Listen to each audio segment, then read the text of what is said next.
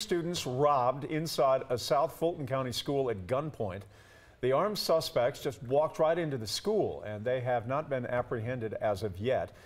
And given the gun violence that we have seen across the country lately and in Colorado yesterday, parents are understandably upset. Doug Richards has more on how parents are handling it tonight. School officials canceled after-school activities today after two students were robbed at gunpoint inside Banneker High School Monday afternoon.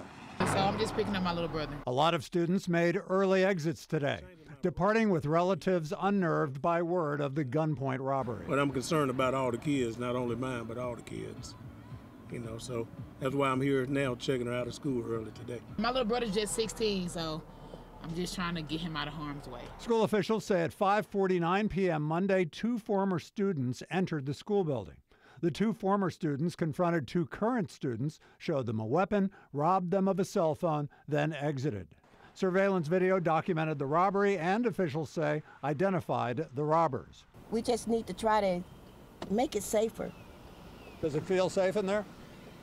Now it does. When I went in there. In the parking lot, it was apparent spirits were high enough at a high school where graduation is just 12 days away. And although nobody was hurt at Banneker, the armed robbery inside a school building darkened the mood of some parents already troubled by too frequent reports of gun violence at schools elsewhere in America. It's really sad, that it's coming to this, can't even go to school, can't even send your kids to school without having to worry about, something happening. It's really sad.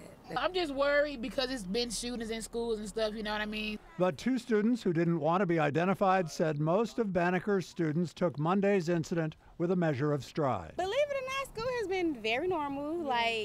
Nobody knew about the robbery until we watched the news. So you don't think what happened Monday is typical? No, I don't think it's typical. It's a safe environment. We have a safe schooling. School officials say they are changing student release procedures to enhance school security after hours.